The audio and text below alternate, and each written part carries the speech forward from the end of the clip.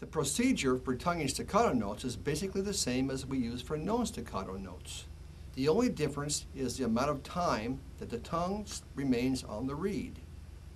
Instead of using T or D for the tonguing syllables as in non-staccato, we use tut or dut for staccato. Some clarinetists use deet, and this is fine too. In addition to proper tongue placement on the reed, constant breath support is essential for good response to successive staccato notes. With successive staccato notes, think of each of the short notes as saying hello to the succeeding note.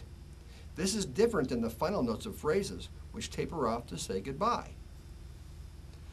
To learn to play with constant air support while playing staccato, play the following exercise with your left hand only while holding the clarinet between your knees.